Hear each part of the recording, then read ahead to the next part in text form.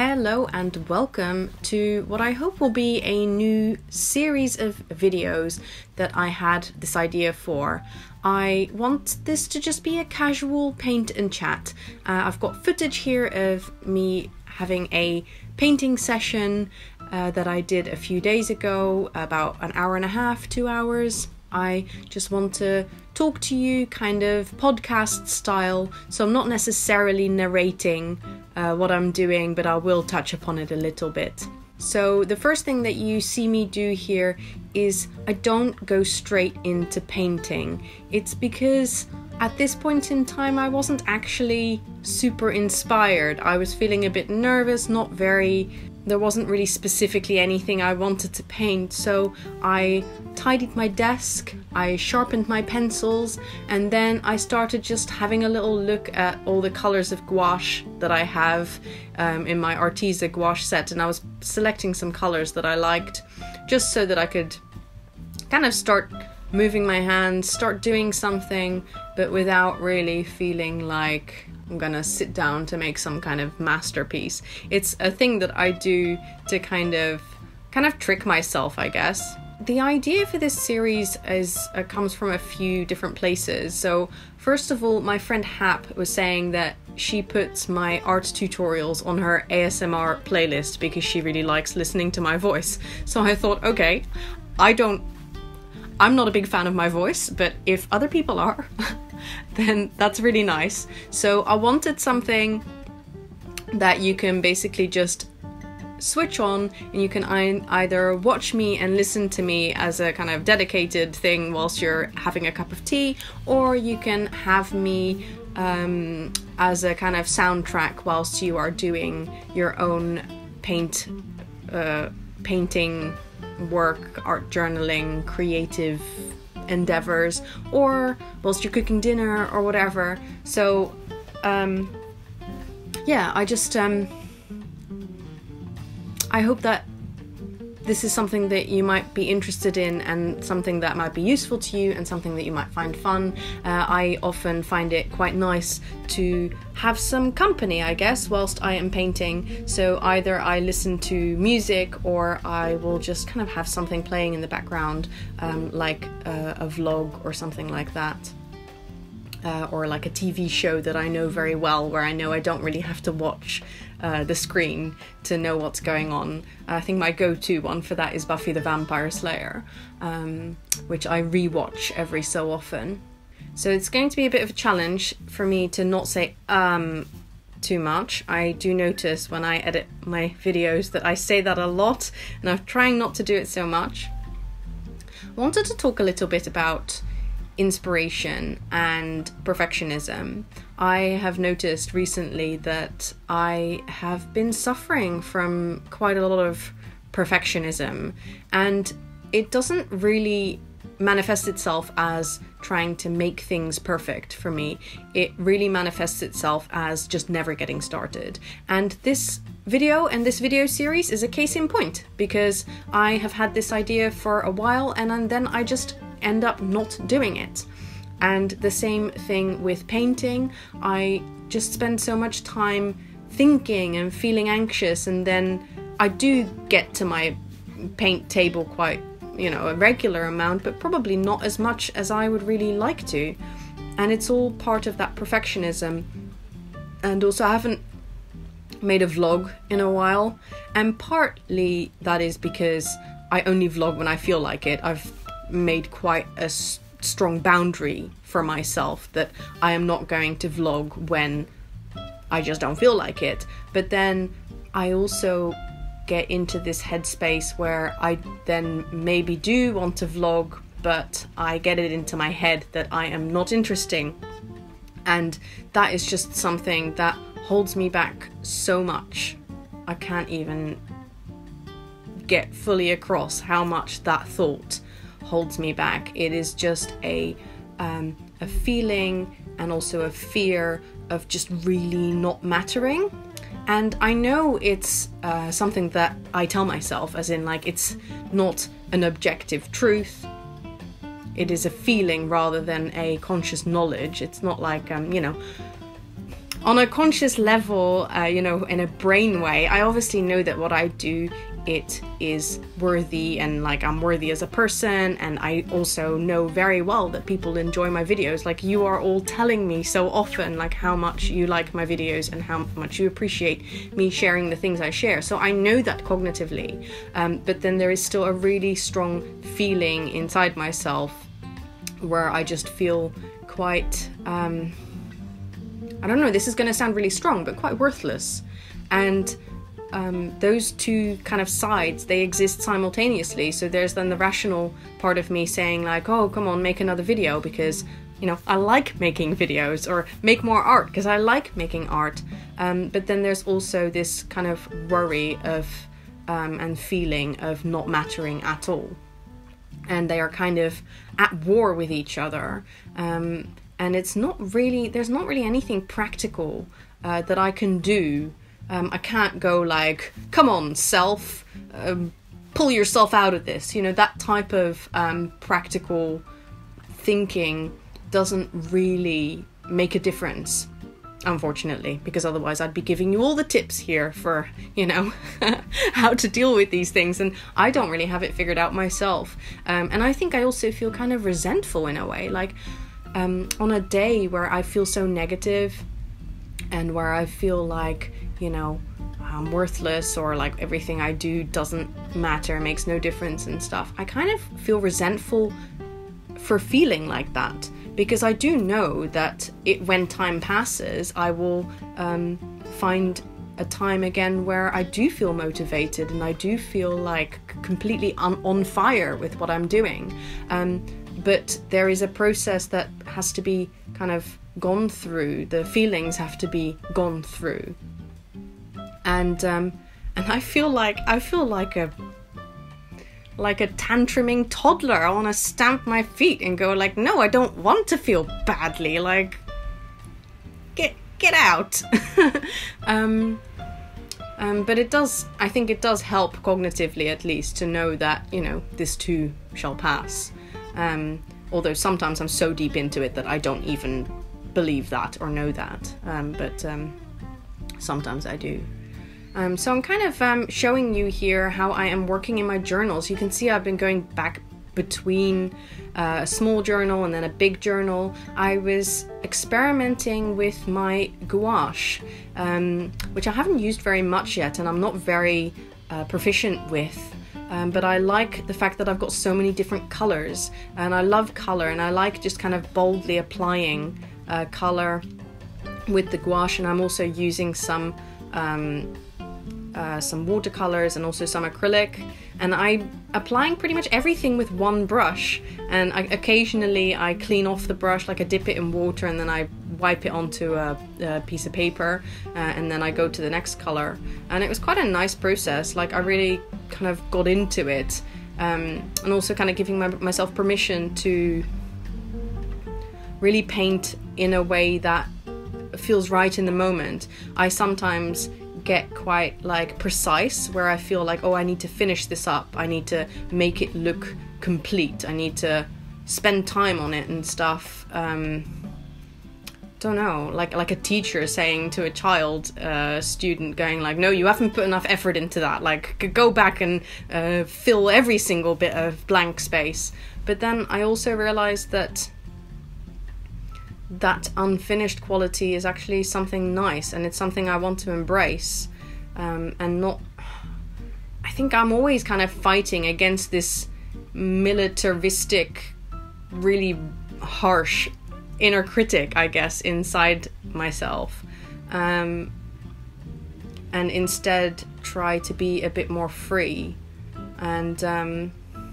And I know that it might surprise you, because I know that my work looks very free. It's like, oh my god, Iris, you've got this freedom thing in your art down. Like, what are you moaning about? But it's something that, although I'm able to put onto the page very easily, well, not easily, but it comes out in a way that may look easy, but I think the process can still be quite difficult, and it's definitely like a fight or an inner dialogue that sometimes I have to fight for. And so you can see that I am starting a new page here, and I was just starting with some automatic writing. I love doing that. That is one of my favorite ways into my own kind of connection with myself, subconscious, whatever you want to call it. Oh, you might be interested to know that this video is sped up, I think about 4 times speed. So the video itself is about 20 minutes, but I think I spent about, you know, an hour and a quarter, an hour and a half. I mean, what is maths? I don't know. 60, 120. Yeah, like an hour and 20. I know you don't care. It doesn't matter. I spent about that much time on this whole session, and just kind of going back and forth between things. Sometimes I will work in a session and I just get completely into the one thing that I am doing, and I just work start to finish on one thing. But then other times when I am kind of just wanting to be more, I don't know, flip from one thing to another, I might, you know, work on something, let the paint dry, and then, you know, whilst the paint is drying, move on to something else. I do find that when it comes to a big journal like this is an A4 journal, it's a little bit easier to let things dry whilst you're working on a different part of the page. Whereas when you're working small, you know, when you've got a whole wet page, it's quite difficult to kind of keep going. Although I do kind of ignore that too sometimes, where I just work kind of with a pencil, scratching into the wet layers and stuff like that. My applicator bottle is what you see me using here, with black paint and a little bit of airbrush medium to keep it flowing through that needle tip. I love this both as a way of expressing myself and just as a way of creating this really awesome texture. I think my art process can be divided into kind of 2 phases. One of them is just the kind of the playing phase, where I'm not really thinking about what I'm doing or where I'm working towards, and that's what you're kind of seeing me do here now, which is just building up a background, and I'm just trying to like stay out of my head and just kind of keep going with the colors and the supplies and that kind of thing.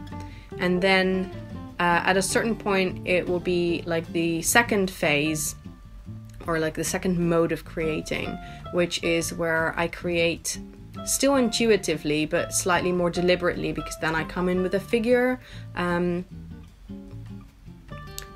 I start working more on, I don't know, like focal points, and also in terms of meaning.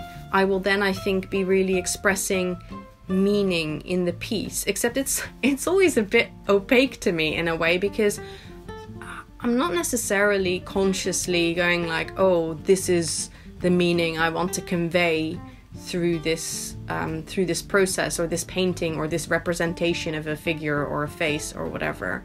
It always just kind of comes out, and that is something that I really have to embrace, because I sometimes get so tense, I get so, you know, like where I'm trying to think about what I'm going to do next, instead of just trusting that by now I have painted and drawn enough faces to just kind of be able to have a go and something will come out. And I just, like, seriously, I fall into that trap every single time.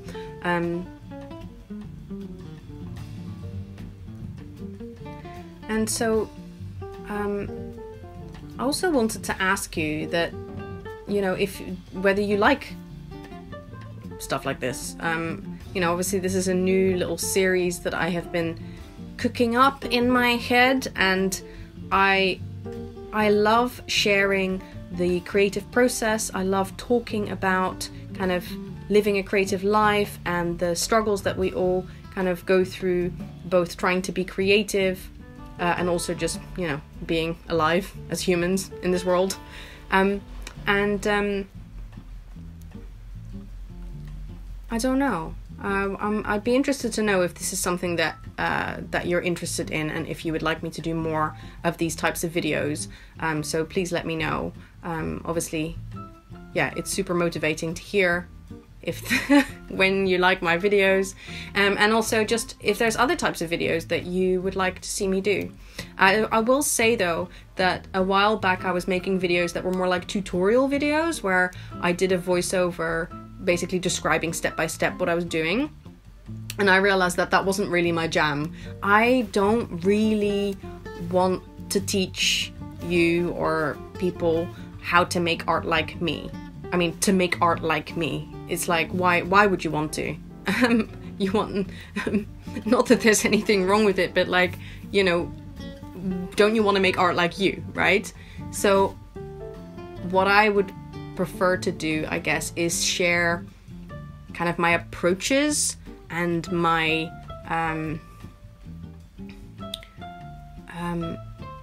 like to share more about what creativity is to me and how I get into my creativity and that kind of thing, rather than saying step by step, oh, this is what I did and then this is what I did, because in a way I just, you know, that would only be useful if you want to make the exact same art as I do, and I kind of, you know, that's not really what I want to do. That doesn't make my heart sing. Although I do want to make some more videos as well with art techniques, so kind of just standalone techniques, so not art videos that show you how to make something start to finish step by step, but more like giving you some tools, some tips and tricks and that kind of thing that you can bring into your own practice, because I do think that that is that's super helpful, and that's stuff that I get inspired from as well. As well as just watching people do their creative thing, that really inspires me too. So this piece that I'm working on right now, I went and got my little Arteza square journal, which I'm really enjoying. I really enjoy the paper in there and the chunky square format. But I had just been working on that big journal where I was working on this face of a girl, and I don't know, you might have seen me kind of leafing back to the previous page where I also had a similar looking girl, and I was thinking to myself, oh, they both look quite pretty, and then I was kind of feeling down on myself, like, oh my god, my art is getting too pretty and neat and stuff. Like, I know, right? Like, this is the type of things that go through my brain. Not that there's anything wrong with those things, but in that moment I was like, oh, I want things to look more raw and less pretty. And then I started working on this and doing a really wonky face with wonky eyes and like a kind of a line, the outer line of the face was very kind of like maybe more masculine and more wonky, and I was just able to kind of capture this